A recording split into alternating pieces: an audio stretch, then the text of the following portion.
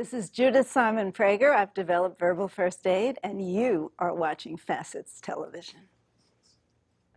I'm Tim Jemal, President of the Board of Trustees of the South Orange County Community College District, and you are watching Facets Television.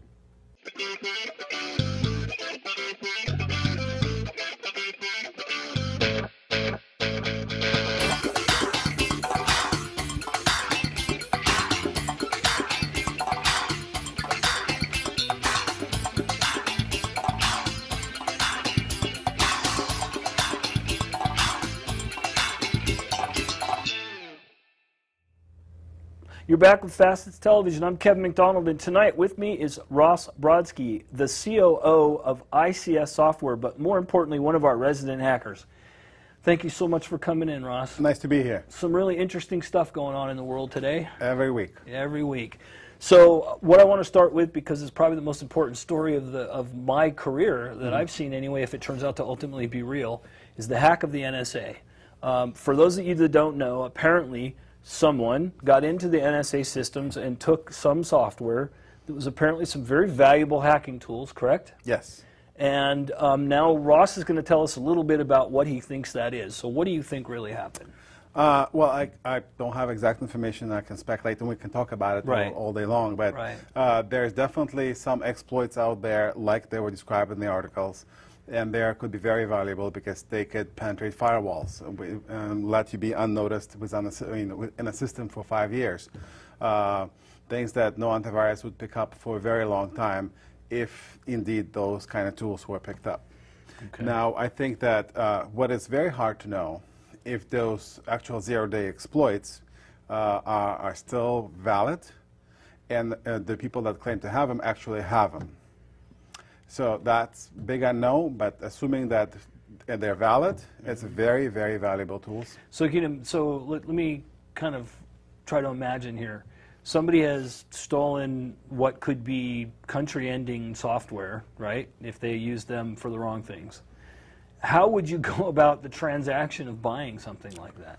Oh, very interesting question. So there's many, many layers to this onion, how you structure transaction of buying something like this. So you definitely putting yourself at risk, trying to sell it.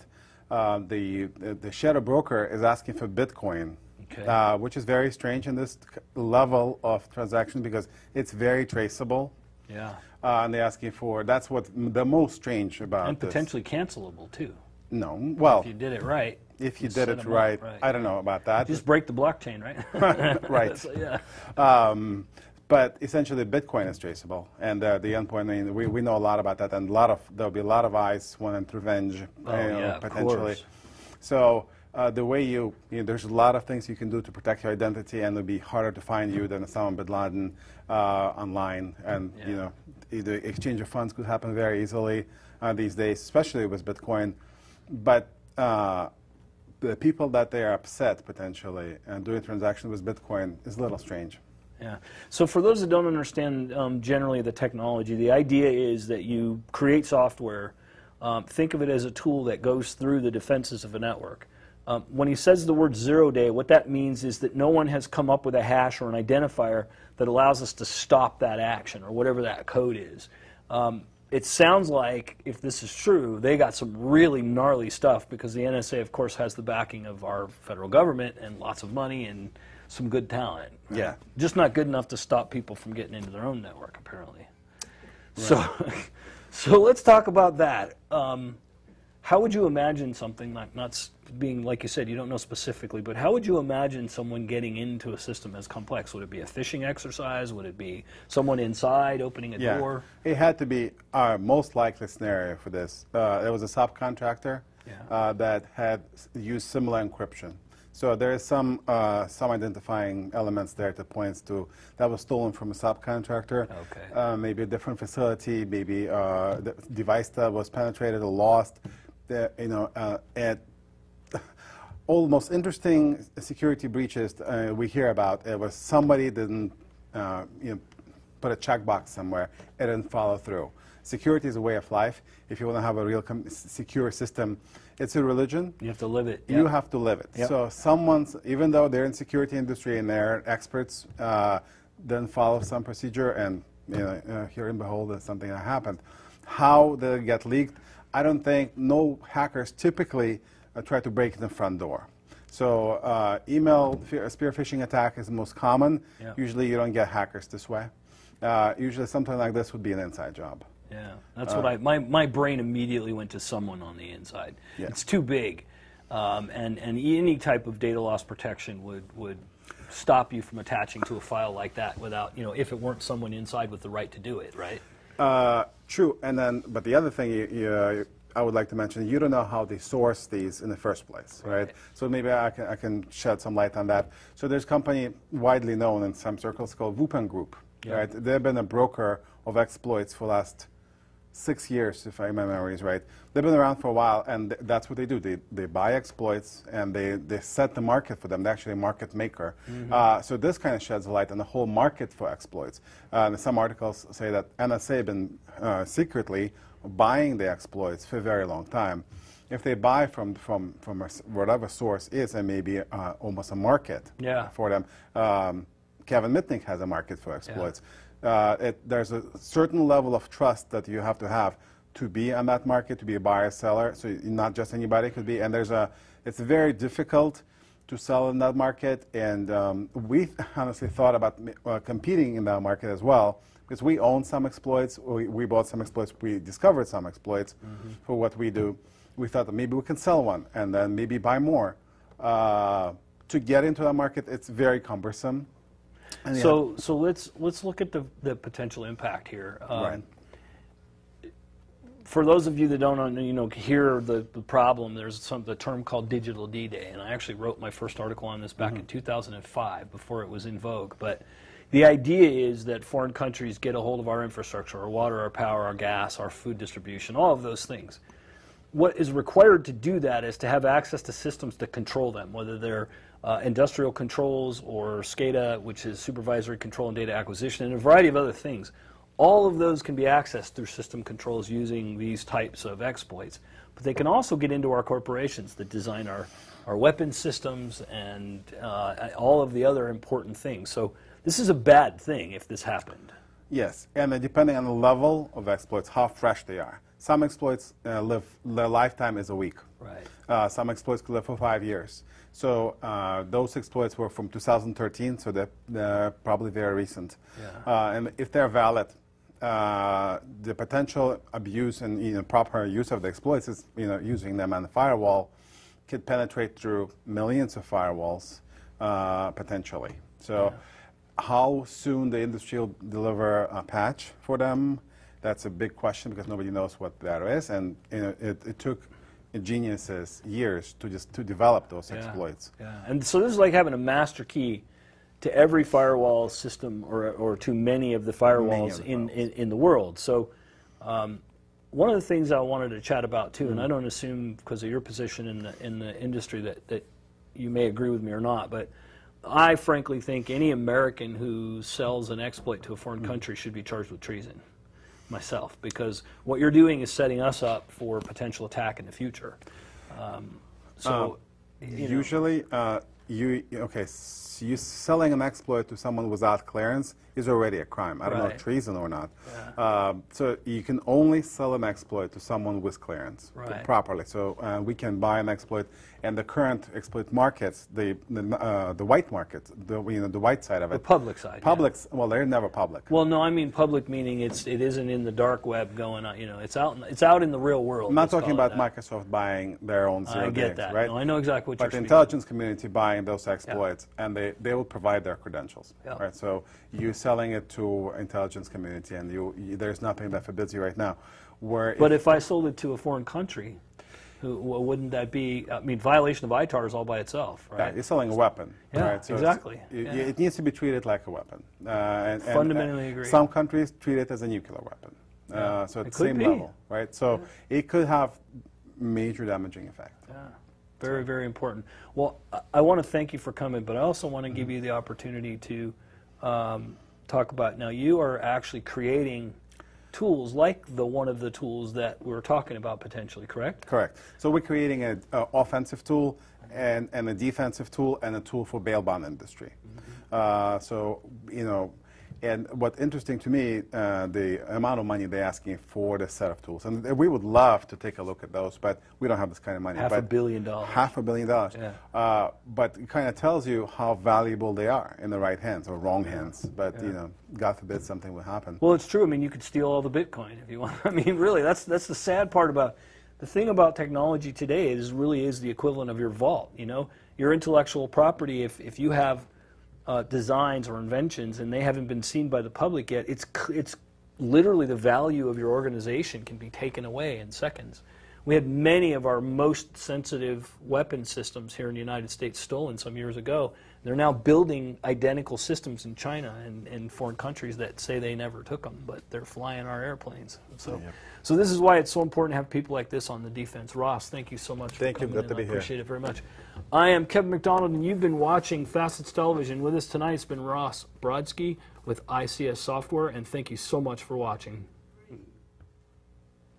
Welcome to Facets Television. I'm Kevin McDonald, and with us tonight is Timothy Jemal. Tim is the president of the South Orange County Community College District. He is the founder and president of the Jemal Public Affairs Organization, a member of the board of directors for the Morse Foundation. Tim also comes with a degree from Michigan State University in International Relations and a master's degree from George Washington State University in International Business. Thank you so much for coming in today. Thank you, Kevin, for having me. So for those that don't know, Tim actually was on our show 4 years ago, and he was running for the community college district. So I'm really happy to see you have successfully now come 4 years into your seat on that district, and now you're running unopposed, I hear. I am. I guess I'm very fortunate that no one decided to challenge me, although I was prepared to be challenged, and I've worked hard over the last 4 years, and will continue to do so, hopefully, for the next 4 years. It's been an interesting tenure here since I was elected in 2012. Last year, my colleagues on the board, the 6 others, had enough trust in me, and they elected me president of the Board of Trustees. So I started in January of 2016. That's fantastic. So you've had 4 years. You're running unopposed now. So let's talk more rather than about the campaign, because there isn't going to be one, which is awesome. Let's talk about what you've done for the last 4 years. If you had to pick a crowning achievement for the board and yourself over the last 4 years, pick a couple for me, if you could give me an idea of what you've done. Well, there's 2 that really stand out to me. Over the last 4 years, 30,000 students at Saddleback College and Irvine Valley College have been awarded either a degree or certificate. That's pretty substantial, because those students are either going to go on to a 4-year degree or they're going to gain employment in the workforce today. 30,000 over the last 4 years. That's a lot. And then the other, I would say, accomplishment since I became a trustee was 24,000 students have either transferred to a 4-year university, mostly to the a UC campus or the CSU campuses, but some to private institutions. So 54,000 students have been awarded a degree, a certificate, or transferred to a 4-year university. So we're doing what we're supposed to do. So there's a lot of conversation right now about college education being based on the standards of the old way of living, making a living. Whether you work in a factory or you work in some organized white-collar job, how are we going to break that pattern and start to get more innovative and stop producing people that are, you know, in the box? Is your district in that process now, or? Well, absolutely. I mean, I think that one of the things that community colleges, Kevin, still offer students a second chance, because I think there is a belief among some students and parents that their student immediately after, or their child after graduating from high school, has to go on to a 4-year university. Now, for some students, that might be the right thing to do. Whether it's a research university or an engineering-oriented college like a Harvey Mudd or a liberal arts college, that's not the case. If you can elect to go to a community college to figure things out. Do you want to join the workforce? And if you do, there are a number of certificate programs that get you employment right away. Like at Saddleback College, for example, automotive technology program. There are good starting salaries in automotive technology. There's a beauty college also that is affiliated with Saddleback College. And then at Irvine Valley College, we have advanced manufacturing, where you don't always need a 4-year degree to work. You know a little about manufacturing. I'm in computers. Well, I'm in computers, and degrees are important when you're doing design and new chip Correct. inventions, but when you're in the technology services industry, that's not quite true. It's not quite true. In fact, there's a company in Irvine that's still doing manufacturing called Astronics. You may be familiar with the company, and they do instrumentation testing of instruments, high-level instruments.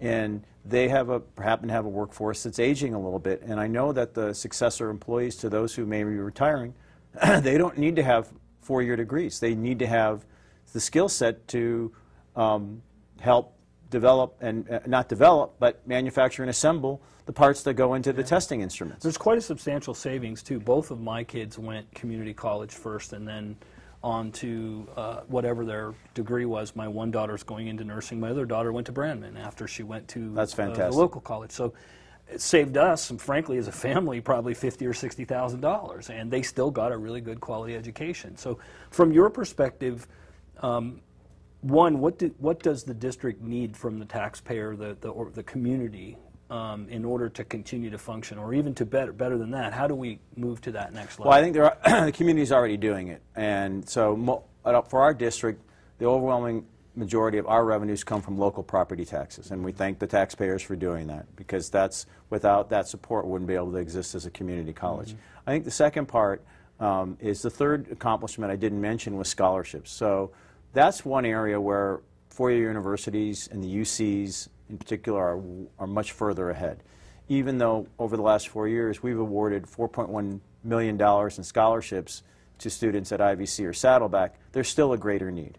And because of the alumni connection to four-year universities through athletics and other programs, there tends to be more donations to the advancement funds of the four-year universities. So that's really an area where if you're an alumni of Saddleback College or Irvine Valley College, or you're a parent of a student who went there, the way you can contribute is to our foundations. And that really, even though it is a good buy, you know that. I mean, you saved a lot of money sending your children to community college, but still, it's still anywhere between $5,000 to $8,000 a year, and not every family or every student can afford that. So the scholarships, pocket. So that's right. And so that's where I think the community can really step up. So let me ask, not to put pressure on you, but I hear that SAUSD just offered 1 year of free college if you go from their SAUSD school to Santa Ana College. I don't know if you heard about that. That's kind of I think you're talking about the offer from, I think, Rancho Santiago Community College District or Santa Ana College to receive students from Santa Ana Unified K through 12. Yeah, for 1 year tuition free. Yeah. How are they doing that? Do you know if they're doing that under a foundation, or are they? I don't know if it's coming under the general fund or it's coming under foundation funding. Interesting stuff. I applaud them for doing it if they're able to do it. It's not something that we're inherently opposed to. I think something that we would be willing to consider. Right. I think one of the things, though, as you'll appreciate, I know the community appreciates, is we're debt-free as a district. Right. We've had, since I've been on the board, we've had 4 years of balanced budgets. We're building new facilities and capital projects without debt. And that's an amazing thing for a public organization like yours. And it is, and it's really important to all of us. And we're doing a groundbreaking for the new sciences building at Saddleback College next month. It's going to open. So let's talk about that. Let's not worry about when it's going to open. What's it going to do? We're going to just expand our classroom space and lab space so that students can pursue their interests in either further education in sciences or go on to work in the field of sciences. So that's great, because I know that one of the problems I've seen in several of the schools is a resource. So they might have the students that nursing is a classic example. It is almost impossible to get into a nursing program around in this county. It's lottery. Yeah. My daughter went all the way to Oregon to get into. She didn't have to do that. She could have gone to Saddleback. Yeah, well, it's a particular program she was looking for. But the bottom line is, even then, it's still difficult to get into the schools here because of the lottery of competition. Too much, not enough space, not enough opportunity. What's the biggest challenge that the district has that you're facing on a daily? It sounds like you've got some really good stuff going on, but there's always challenges. Well, what are they? I think one of the challenges is really to connect what we're doing even better to what's happening in business in the local business community. Okay. And because I think when you look at the transfer rates to four-year universities, we're doing very well. We can't let that slip. Irvine Valley College is #1 in the state. Saddleback College is in the top 10 in the state. Irvine Valley is #2 in the state, #1 in the state. That's pretty amazing. In terms of a transfer, yeah. there's 73 community colleges. So that says a lot about the education, because in order to get that transfer, you have to have decent grades, you have to have been able to pass the entrance exams and all the other stuff, right? Excuse me, there's 113 community colleges in the state. Irvine Valley College is number 2 in transferring to 4 universities. Talbot College is in the top 10. So the challenge is, okay, we're doing well on the transfer front. How do we, to your earlier point, to a student who may not go into a 4-year university or may not go into a graduate school, how do we better connect our certificate, our career technical education programs, used to call vocational, how do we better connect what they're doing where the in-demand jobs are locally? So I'd like to talk about that for just a second, really quickly. This is a really important point in life. A lot of people say if you push someone into vocation because they're good at it, they're good with their hands, they're mechanical, they understand computers, games, whatever it is silly to me that this country has gotten to the point where those highly paid skills, highly sought after skills are being poo-pooed by people that want kids to have degrees that don't pay. So let's focus on where the kids can make a good living, okay? I mean, seriously. Well, just look at the average. I mean, when you know, I know you and I are getting grayer, a little older, but manufacturing isn't what it used to be. No, these are very clean rooms. These are clean spaces. They're not smokestack industries. You look at the manufacturing that takes place here in Orange County, the company I mentioned, Astronics, there are others.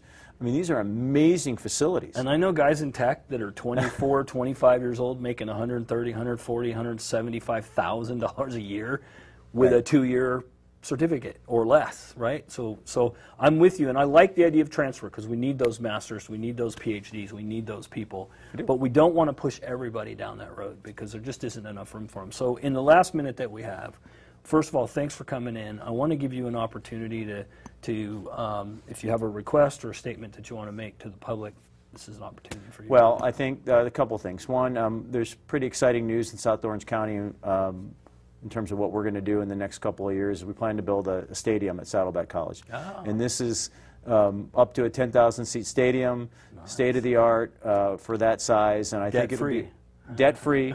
We're going to do it based upon our ability to pay on our revenues without taking out any debt.